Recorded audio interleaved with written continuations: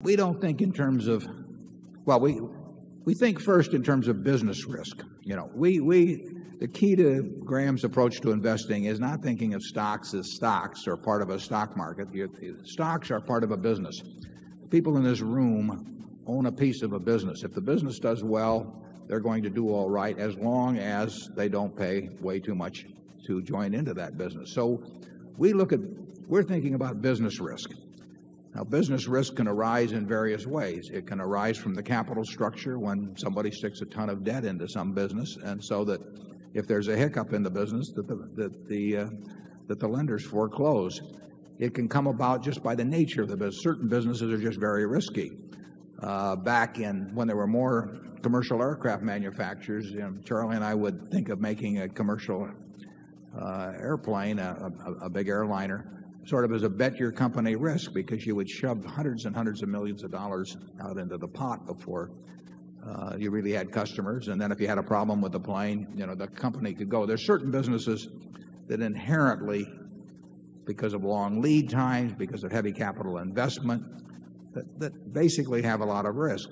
And commodity businesses have risk unless you're the low-cost producer, because the low-cost producer can put you out of business. Our textile business was not the low-cost producer, and we had a fine management, and everybody worked hard. We had cooperative unions, all kinds of things, but we weren't the low-cost producer, so it was a risky business. The guy who could sell it cheaper than we could made it risky for us.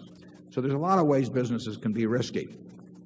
We tend to go into businesses that inherently are low risk and are capitalized in a way that low risk of the business is transformed into a low risk for the enterprise.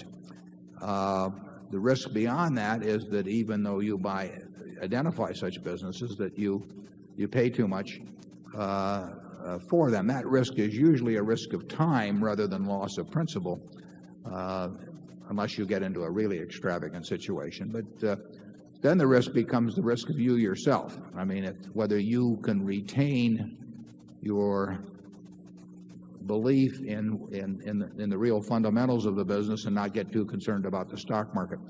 The stock market is there to serve you and not to instruct you, and that's a key to owning a good business and getting rid of the risk that would otherwise exist in the market. You mentioned volatility. It doesn't make any difference to us whether the volatility of the stock market, is averages 0.5% a day or 0.25% of a day or 5% a day. In fact, we'd make a lot more money if volatility was higher, because it would create more mistakes in the market. So volatility is a huge plus to the real investor. Ben Graham used the example of Mr. Market, which is and we've used it. I've copied it in the report. I copy from all the good writers.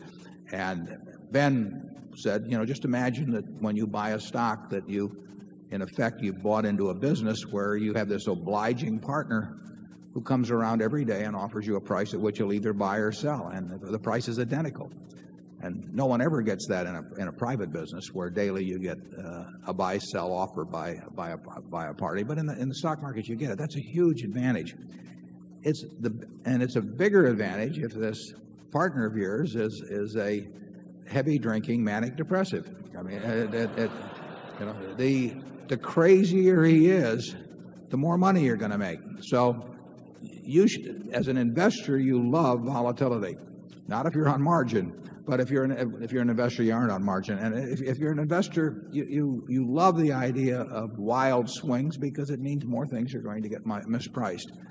Actually, volatility in recent years has dampened from what it used to be. It looks bigger because people think in terms of Dow points,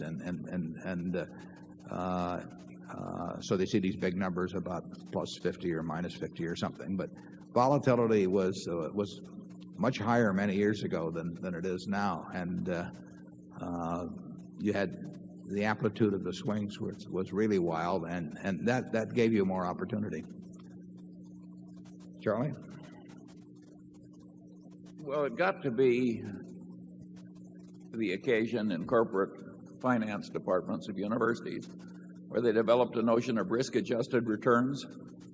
And my best advice to all of you would be to totally ignore this development. Risk had a very good colloquial meaning a substantial chance that something would go horribly wrong. And the finance professors sort of got volatility mixed up with a lot of foolish mathematics. And to me, it's less rational than what we do. And I don't think we're going to change. Yeah, well, finance department teach that volatility equals risk. Now they want to measure risk, and they don't know any other way. They don't know how to do it, basically. And so they say that volatility measures risk. And you know, I've often used the example that the Washington Post stock, when we first bought it, had gone in 1973, had gone down almost 50%, from a valuation of the whole company of close to say 180 or 175 million down to maybe 80 million or 90 million. And because it happened very fast, the beta of the stock had actually increased, and a professor would have told you that the company was more risky if you bought it for 80 million than if you bought it for 170 million, which is something that I've thought about ever since they told me